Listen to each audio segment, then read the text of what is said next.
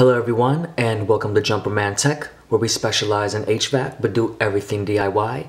And today I'm going to show you how to bond copper, brass, and aluminum without soldering or brazing.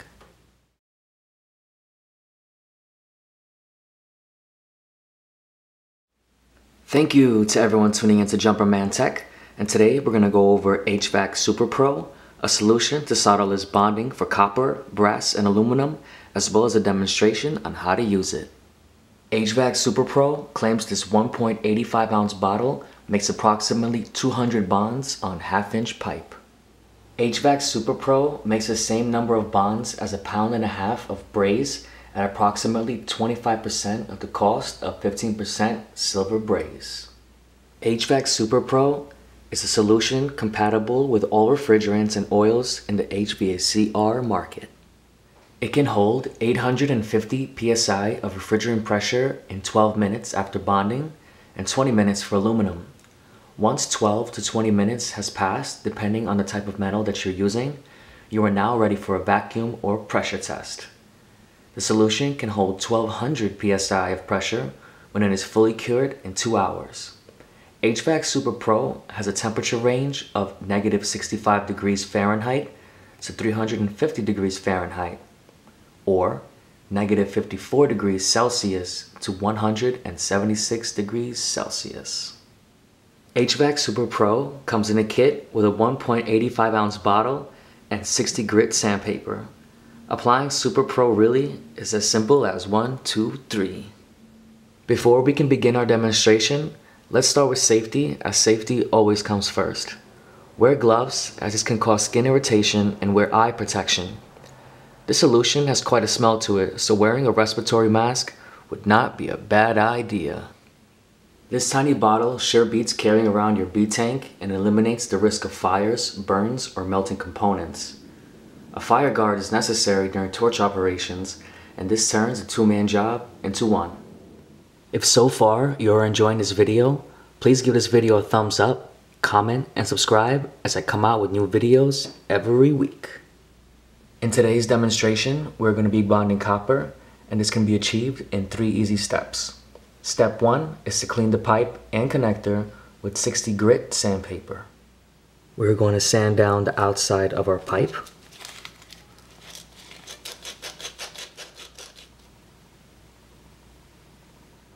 And the inside of our fittings.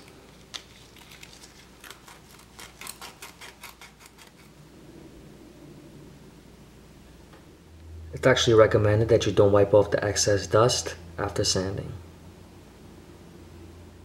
Step number 2 is to apply the solution. I did cover my workspace with plastic as I don't want the solution to get on anything. And for smaller pipe, all you can do is apply a bead around the outside edge. And for your connector, you apply a bead on the inside edge. And then just put the pipes together. You can wipe off the excess. And you're done. If you're using a connector, such as an elbow or a T, it is recommended that you fit it into place in the first 10 seconds, as this will bond in 12 seconds.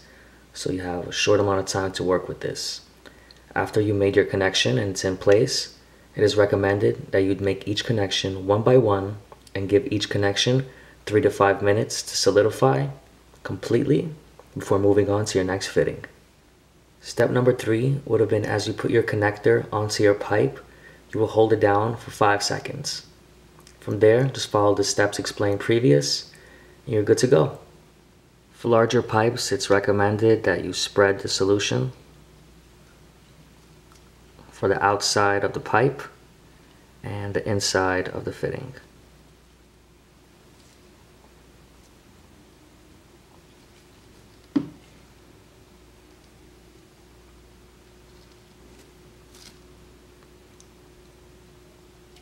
Make your connection, hold it down for 5 seconds. Do not disturb it. You can wipe off the excess. Give it 3 to 5 minutes and you can move on to your next fitting. Personally, I have never used this on a refrigerant line, but I have used this for drain lines, so I could definitely say this works great with water. This is perfect for tight spaces such as in the ceiling or inside a wall, where it's super tight, where you really don't want to be lighting a torch. The connection is super clean and it looks great. And that's what I call a beautiful thing. If anybody found this video interesting or helpful, please drop a like, comment, and subscribe. I'll catch you all next time.